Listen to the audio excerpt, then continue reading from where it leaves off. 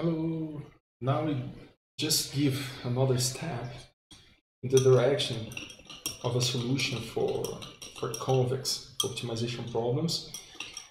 Of course, before going to the details of our support vector machine solution, we're going to find like the basics on interior point methods, and then discuss on some simple solution for another problem, and then we go for the support vector machine. Fine. Now, I think it's really nice to just give you like some ideas about optimization. In the late 1940s, a guy named Danzig proposed the simplex method. That method, as we discussed before, was devoted to find a solution for linear optimization problems visiting corners of constraints. So at each iteration or every iteration, it changed our basis in attempt to find the solution, the best vortex in our space containing several constraints. However, some other researchers were working on interior point methods. By interior point methods, just remember that instead of visiting vertices, we are actually visiting the interior regions of our feasible set. Actually, we're going to walk inside such feasible region. So some guys working on that, von Neumann, Hoffman, et al., and Frisch. But actually, those interior point methods, as I mentioned, they would traverse across the interior of the feasible region and not just visit corners such as simplex. But that it comes like a real problem from that. Those algorithms needed to deal with like such a time complexity to solve the problem, because instead of visiting just vertices, it was actually visiting an infinite number actually of points inside the feasible set.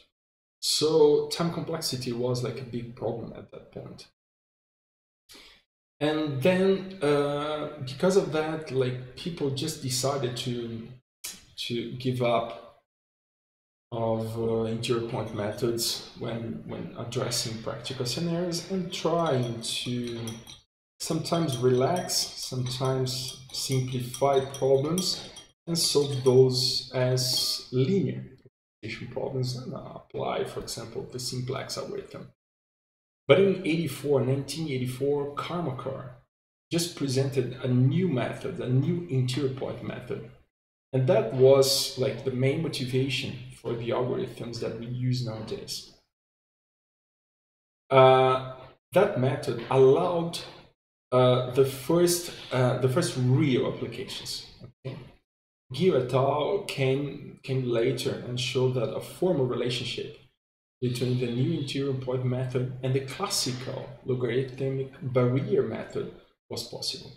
So actually, this team of researchers just showed that there was a connection in between the logarithmic barrier and the interior point method just designed by Karmakar. We're going to see that this method walks inside the feasible set, but it uses let's say, like a trick to avoid touching constraints.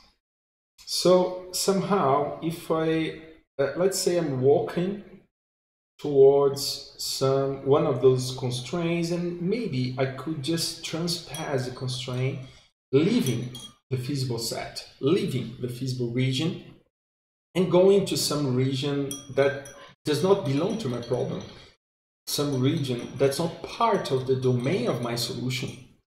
So that would be like a real problem for me. So of course I could use some barriers. So we're going to see that log functions are going to be used to create those barriers. So when I try to approach some barrier, some constraint, just consider there is like a wall that goes up to the infinite. So it's just impossible to traverse that wall. It's just impossible to cross that wall, because when I try, I just like face it and I have to stop. So that's the way basically that Karmakar solved this problem. So consider we have this feasible region, okay? And here we have a linear constraint, another linear constraint, another linear constraint, of course one here and one here. Given any number of linear constraints composing some feasible region, feasible set inside this place, they will always form a convex set. That's really interesting. If you go and study by the book, a book entitled Convex Optimization by Boyd and Vanderberg, you guys will see that independently of the number of linear constraints that I have, if those define some feasible set, if some feasible region here, this region will always be a convex region. So if I connect 2 points with a line, the line will traverse inside, always inside my feasible set. Okay, just to get back that concept. Just consider that this linear constraint is a wall now. So I am inside here, I'm walking. When I face the wall, I just stop. But actually, it's going to be a wall, not just like out of nothing, out of the blue. Actually, my dog again. Sorry, guys. It's more like a half pipe used in skate, like championships. I don't know. I don't know that much about skates, but anyway. But just consider we've got like a half pipe over here. So when you are arriving there, it starts increasing more.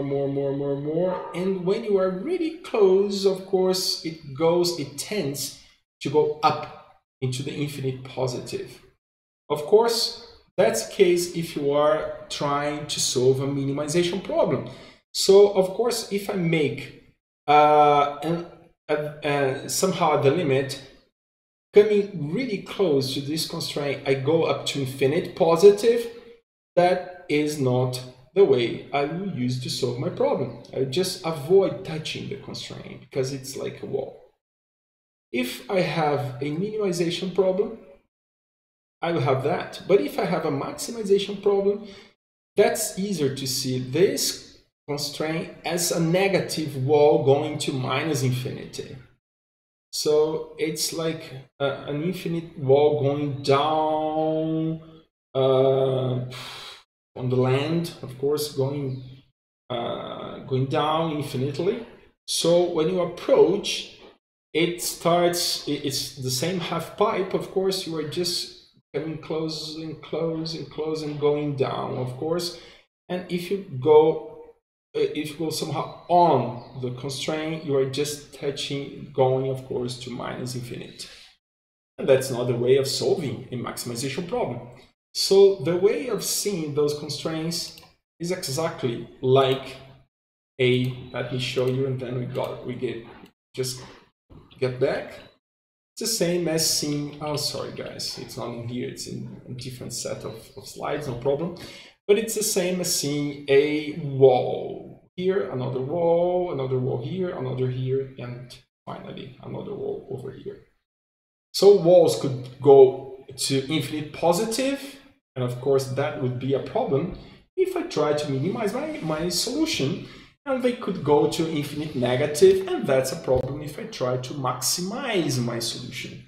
Okay, we're going to draw those functions later, imagine the walls and everything. Okay, just giving some introduction on interior point methods.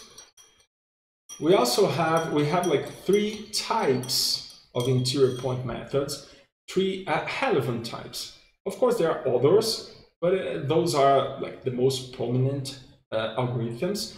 The first was the potential reduction algorithm proposed by Karmakar, as I mentioned before. Actually, that's not that was not proposed by Karmaker, but it was motivated by the propositions, by the design after Karmaker. Okay? We've got the affine scaling algorithm, which is actually, it is the simplest to implement, or one of the most simple ways of implementing the solutions. Okay, and we've got nowadays, like the last more than 1 decade, maybe 2 decades, people working with path following algorithms. Those nowadays like are among the best solutions to solve, of course, to tackle convex optimization problems when we need to somehow walk inside the feasible set, inside the feasible region defined by our constraints. In this class, actually from this class on, we are going to discuss solutions based on the path following algorithm. Actually, I'm going to use with you guys a type of algorithm of interior point method called primal dual path following algorithm. What is the difference? Path following algorithms can solve just the primal or the dual, depending on your optimization problem, and potential as well, affine as well. When we talk about primal dual path following algorithms, we're talking about methods that employ the primal space, trying, of course, to minimize our solution for the support vector machine, for example, while at the same time we verify the dual space and verify if we are maximizing it. So it's really nice because it considers both spaces in conjunction. So I can just assess how distant the solution provided by the primary space is from the dual space. So we can just compare the spaces, compare the solutions, and understand how our problem has been tackled. Okay? That's really nice. Just consider this case. We've got this primal problem. This was a problem that we approached before. Actually, I will solve it. It's a linear optimization problem, but I will address it using the primal dual path following algorithms for interior point methods. So you guys can just ask like, oh, is it possible to use interior point methods to solve linear optimization problems? Yeah, it's possible. It's not necessary. I can use something that's simple, like the simplex algorithm.